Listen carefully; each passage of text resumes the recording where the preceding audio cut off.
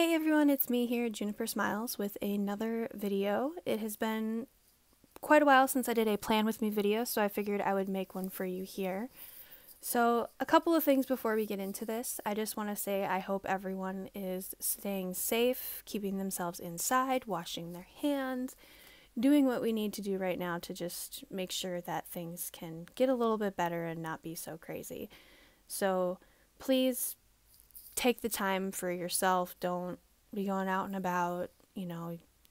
Right now it's good to be safe. So don't want to talk about that too much. We're all kind of being reminded all the time about this. So to get into this, I am still using the Loic term from my last video. I will be using this through the end of the month. I will also be switching to using it just for receipts, ticket stubs, that sort of thing, when I can go back out again. I am using this notebook that I got a while ago for daily journaling. As you can tell, it's just journaling. There's no pictures, there's nothing pretty, so that is what I've been using for that. I really like it. It's bendy, it's nice, it feels good. I got it from Target. It's a nice little notebook. This, however, is something new. This is the Scribbles That Matter insert. And I did not like their covers, so I actually got my own. This is a Midori cover. You've seen me use this before. This is a new one because I actually threw the old one away. But it's just a plastic sleeve cover. It works perfect on this notebook. It's not that the insert is not good on its own. Like as a standalone, I think it would be just fine. The cover is pretty thick, actually. You can't hear me tapping it, but it's like a really thick cardboard. I think the one thing I didn't like was that the cover was a bit cream. Like it's actually the same color as my Loic term paper, and then the actual STM paper is pure white, which I wasn't a fan of. Something to note with this notebook or insert, you don't get a back pocket, you don't get any bookmarks. This is a very minimal approach to the notebook, and I really like it. I think the thing I didn't like was I don't like the cover being cream, and I don't like the Scribbles That Matter part right when I open the book. I like that normally to be pretty plain or, clean or just, minimal, and yeah. But, not being too picky. STM unfortunately won't be doing their restock anytime soon due to the COVID, so oh my goodness, excuse me. I think my big problem with this year not, bonding with a notebook was I really fell in love with the STM paper, the new paper, the paper everyone seems mad about. I love it. I love the 160 GSM paper they offer. I love how it feels. I like how it writes. I like how thick it is.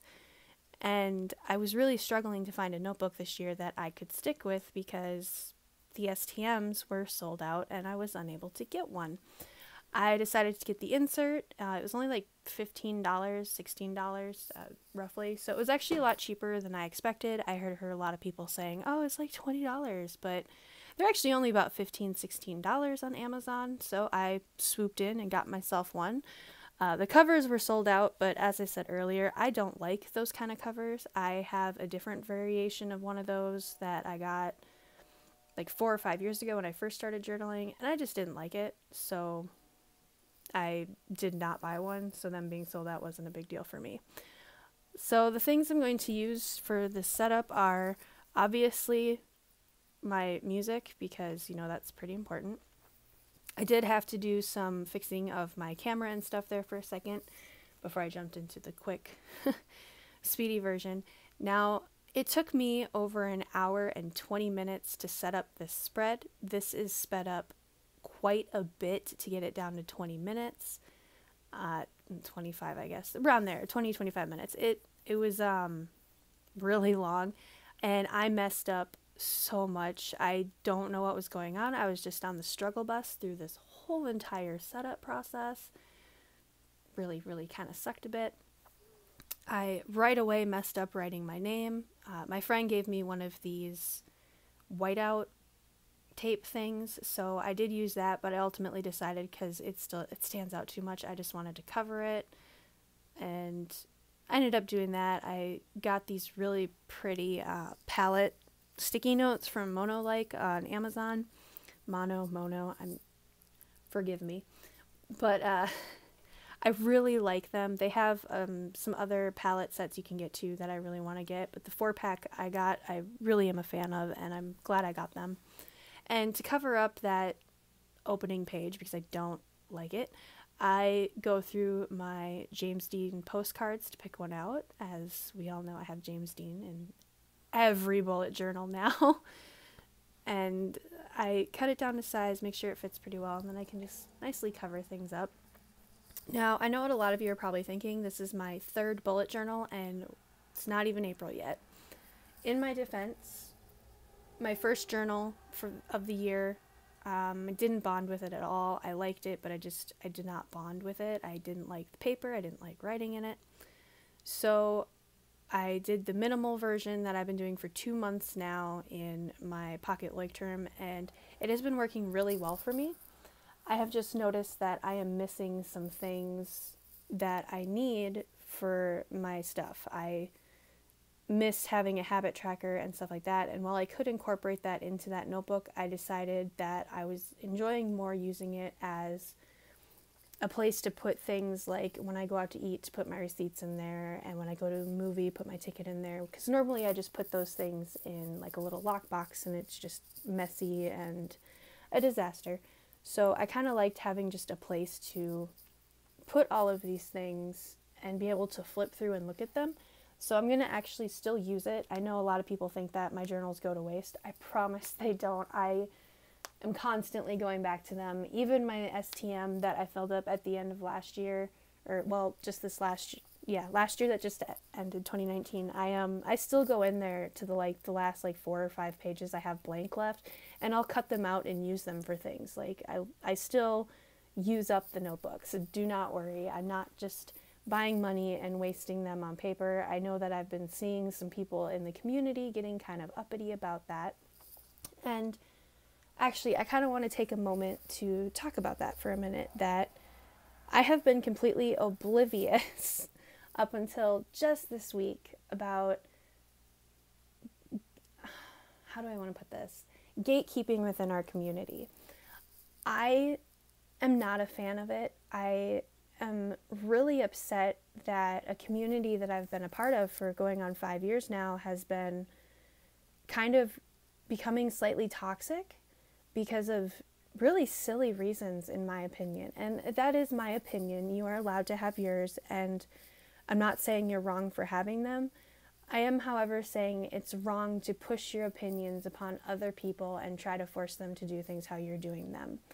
I recently have watched videos where it was really eye-opening, because I would watch a video where it was one person tearing people down and how they need to do things this way, and I was really put off by that video, to immediately going to a video by another person I follow talking about these things that are happening and how they're being torn down for these. And I saw both sides of the spectrum moments apart from each other, and it made me realize, okay, you know what, maybe this is something that's going on that I just haven't noticed before. And noticing it now, it's putting me off from wanting to share my journal. I don't want to have people come after me because I start a new journal versus turning the page and continuing. Or I like to use washi tape, or I'm OCD so I use a ruler. You know, like, I don't want to be attacked for these things because other people choose not to do it that way. Same for the type of notebook you use. It shouldn't matter what you're choosing to use. It should matter that the system is working for you. I mean, right now, I messed up this spread so bad, like multiple times, and rather than, you know, just turning the page and keeping going, I decided to paste pictures in and, you know, try and cover it up. And to be honest, I ended up deciding I don't even need this spread. And my bullet journal is still a bullet journal, even though I pasted pictures in, and even though I didn't use a yearly overview. You know, if I want to draw in my bullet journal, that's fine. If I want to put washi tape in and scrapbook in it, that's fine too. The thing that is really bothering me about this whole entire thing that's going on right now is that I firmly believe that the joy of a bullet journal comes from the fact that it's unique to you. It's what you need it to be. It's what works for you as a person. It's not me copying other... Okay. all right, I shouldn't say that because I did fully copy Megan's spread in my like term, but her method works for me. I'm not just copying it because that's what I'm told to do. I don't think you should only do Ryder Carroll's method because that's the real way to bullet journal, because that's not true. And even he says that's not how it works. He says do what works for you. What is the best for you? You know, this is a completely universal thing to where you can change it. You can do what you need to. And that's what I love about it. I love that I can put my art and my, you know, aesthetic and stuff into my planner because it's something that I can enjoy doing. And yeah, I might spend a bit more time setting my stuff up, but that's because for me, it's relaxing. It's like meditation for me. Yeah, sometimes I will spend way too much time on setting things up. Like, I mean, just this setup took me over almost an hour and a half, but I messed up a lot. I struggled through this setup. I think like almost every page I had something go wrong, like every spread of 2 pages. So, I mean, but I kept going and I did make it work for me, but that's just it. Some people, what I do isn't going to work for them. Does that mean that I'm bullet journaling wrong? No. Does it mean they're bullet journaling wrong? Absolutely not. Bullet journaling is supposed to be something that works for you. You want to put washi tape in and spend, you know, an entire day setting up some spreads, go for it. That is all on you. That is your choice. That's what makes you happy. You know, don't do something because other people are telling you that's what you have to do. And if people are on your Instagram or on your YouTube or even in the amino telling you you're doing it wrong, delete that shit. Delete those comments. Don't even give it the time of day. Don't respond. You know, to be honest, if you're capable of ignoring it and not even reading the comments, you know, then leave them there. Just pretend they don't exist. That's what I do to people on here when they say something that I don't agree with in mine, given it's only happened maybe once or twice since I've started my channel. But I thought about it when I was reading the comment that I didn't like, and I was like, you know, I could delete this, but you know what? I'm not going to, because that's their opinion. They're entitled to their opinion. But they don't get to control my life. They don't get to dictate what I enjoy doing. They don't get to choose what works for me and what doesn't, because what works for me is not exactly what's going to work for you. Everyone is different. Everyone is unique. All of our lives are different, and everything that we do is going to be unique for us.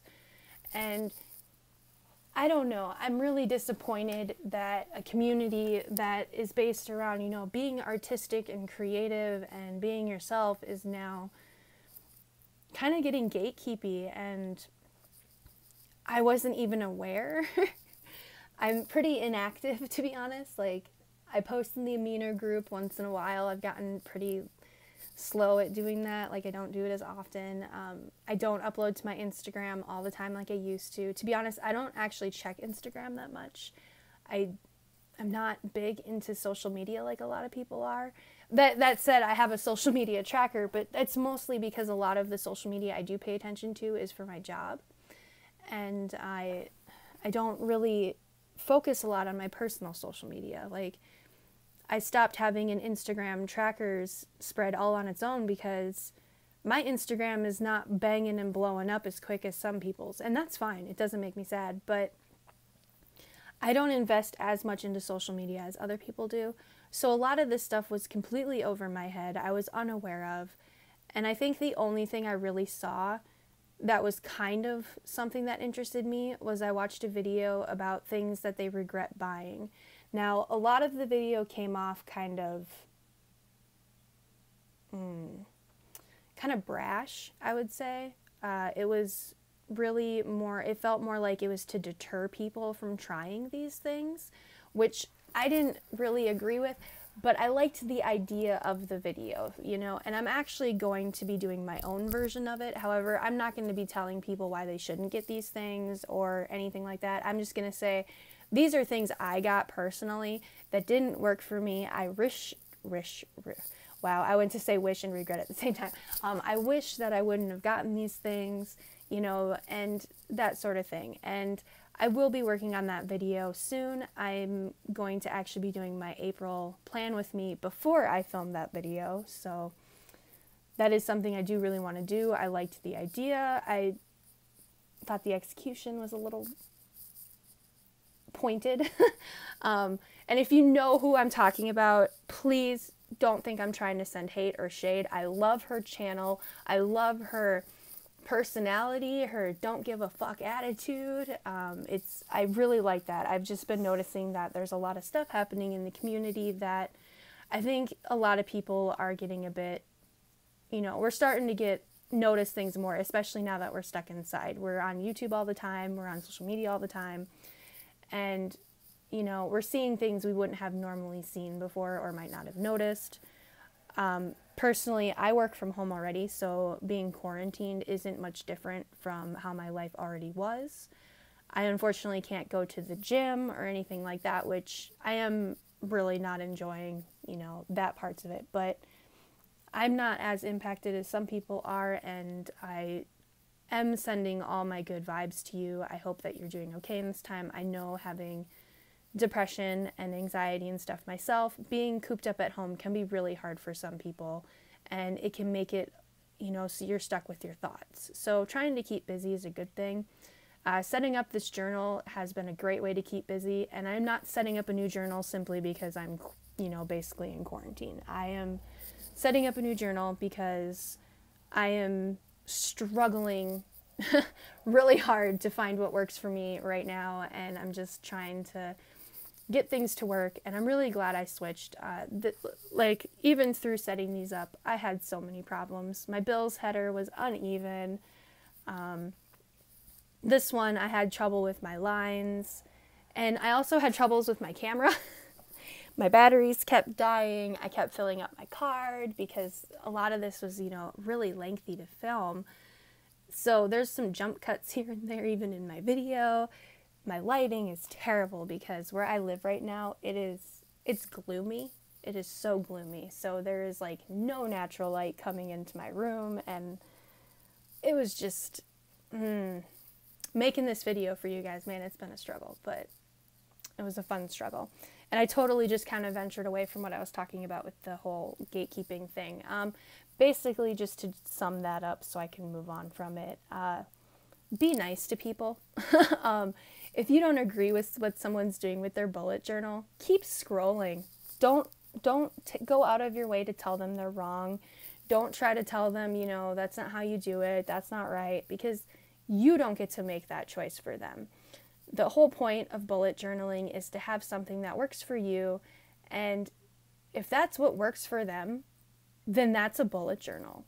As long as they are, keeping track of their tasks, that is a bullet journal. If they want to have half of it be a sketchbook, half of it be a diary, and then they throw tasks in sometimes, guess what? It's still a bullet journal. If they want to do it in the lined notebook, or they want to spend money on Archer and Olive, which I wish I could afford, let them do it, You are not the king or the queen of bullet journaling. You did not create this system. Ryder Carroll has been very clear about how he feels about people, doing what they want to do in their journal. Yes, he has his own method, but that is not the one true method. That is Ryder Carroll's method.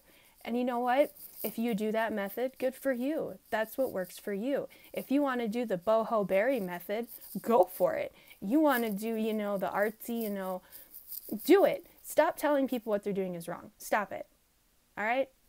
I'm done. I don't want to talk about this anymore. I'm getting frustrated. So a couple of other things I want to kind of talk about is myself a little bit in this video. Since I'm not going to be putting music in, I'm just going to fill it with my gorgeous voice, which is a little raspy right now, so I apologize. And if I cough or clear my throat, I'm terribly sorry. Don't worry, I'm not quarantined because of COVID. I have had this terrible cold since mid-February, and it's not going away, and it's actually gotten a bit worse, so I will be going to the doctor's tomorrow. But it is affecting my recording, so I apologize for that. So some things about myself I kind of wanted to talk about. As most of you are aware, I moved across the country back in November, and I have been getting through a pretty emotional breakup and basically starting my life over since, I moved. And within that time, I've been, on a roller coaster. I'm not going to lie. But things have been getting a lot better the past few weeks. I am feeling, more calm about things. I'm not crying anymore about it, and, that sort of thing. I'm starting to get my life back on track here and, working on getting my debts paid off. As you can tell, I worked a bit on a debt tracker, and I like how I did it. I did it with Post-its so that way I could remove them as needed and it wasn't inked in or penciled in. I really, really like how I thought of doing that. But with everything that's happened, I really struggled with uploading for a long time. Things were just pretty crazy, pretty hectic, and I'm really glad I'm getting back into it again. I'm really hoping this drama in the community doesn't deter me too much. It does make me a bit worried to upload. I don't really want to be one of those people who gets, having people on my stuff being really rude to me just because of how I chose to do things, because that's not fair, and it's making me nervous. But I'm trying to upload. I have a lot of ideas, and kind of being stuck at home more than I already was, I have a bit more time to do them. So I'm really excited about that. So one more thing. The internet spread that I did, I completely messed up on internet. I forgot to put the lowercase n, and then it was too late. But I kind of like it because I'm thinking of it more as internet, like you're inside on the internet. Yeah, okay, I'm lame. I know. All right, sorry. I just had to interject with that little super lame joke for a second. But I don't know, like, life is pretty crazy. Things are crazy. I'm having some severe, ADD filming this video, talking all over the place. I should learn to maybe script things a bit. But I wanted to kind of start branching out from bullet journaling on my YouTube channel. I've talked about this before. I've just never done it. But I kind of think I'm going to start talking about some other stuff as well. A lot of you know I really like to watch movies. That's a huge, huge part of my pastime. So I'm thinking what I'm going to do is I will start kind of talking about movies I see. I'm not going to go as in-depth as some channels do. I'm really poor with editing and stuff, and I'm not going to be including, video clips from what I watched or anything like that. I'm probably just going to sit down and just talk about it a bit. And I also kind of wanted to start maybe trying video blogging, which I have brought up in the past as well. And I'm thinking that I might try to incorporate it a little bit more and attempting to do it a little bit more. I mean, right now I'm kind of explaining things and vlogging a little bit, but I kind of want to try and start recording some more of my life and, what is going on, sort of thing. So, yeah, now I don't know what to talk about. I'm sorry.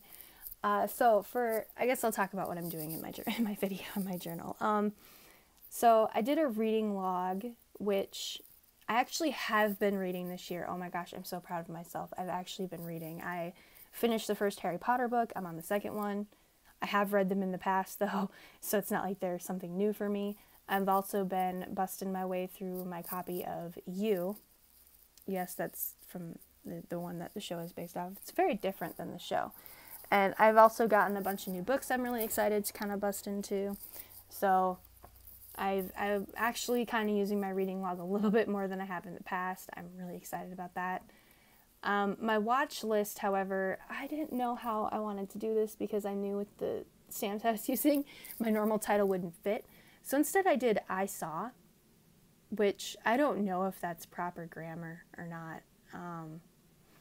But I went with it, and I unfortunately dropped the O stamp on my paper, and it bounced a few times, and I tried to erase as much of it away as I could. It bothered me though. I do end up covering it.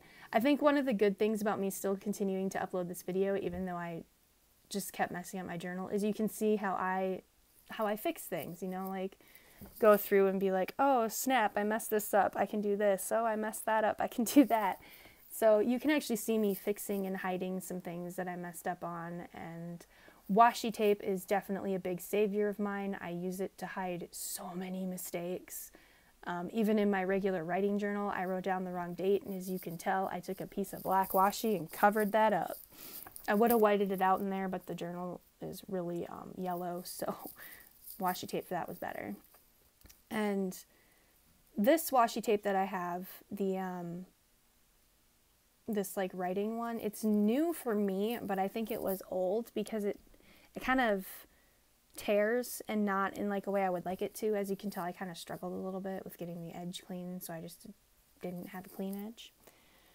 But yeah, so this video is coming to an end. I'm going to do a quick flip through of how my setup went, and in the next video you'll be watching me set up for April, which hopefully will be a quick and easy setup. I've already got it penciled in. If you don't already, please check out my Instagram. I post pictures on there, not every day, but I try to post every so often my spreads. And Amino is a lot of fun. I'm not on there too often, but I do try to post sometimes, so be sure to check it out. Otherwise, please, if you aren't already, subscribe to my channel. If you liked my video, give me a thumbs up. Comments are always appreciated. I love getting feedback. I love hearing about your journal, so don't be shy. Thank you guys so much for watching, and have a good quarantine. Stay safe. Wash your hands. Happy planning.